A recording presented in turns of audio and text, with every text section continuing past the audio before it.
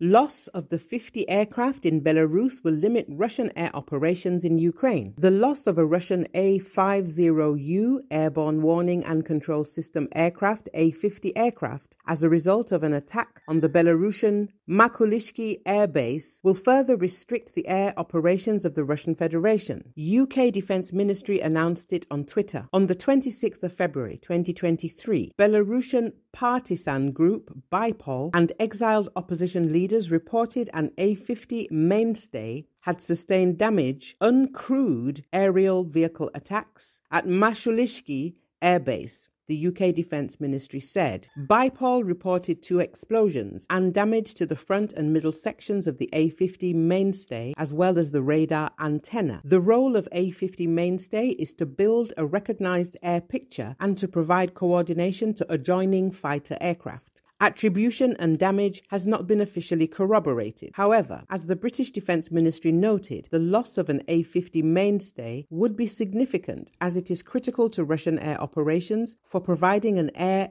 battle space picture. This will likely leave 6 operational A-50s in service, further constraining Russian air operations, the UK Defence Ministry stated. British intelligence reported that while Russia maintains a significant number of troops in Belarus, they are unlikely to constitute a credible offensive force.